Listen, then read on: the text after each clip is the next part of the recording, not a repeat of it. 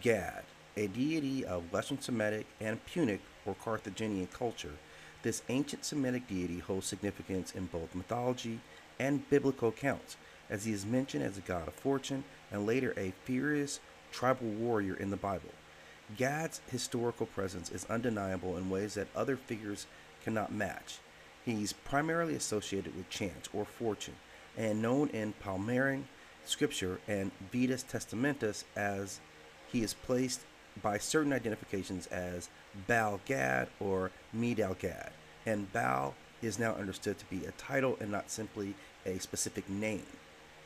He has shown immense popularity across a major area of Syrio-Palestinian and Anatolia during biblical times, or pre-biblical times, and later he was synchronized in the Greek beliefs with the god Tyche.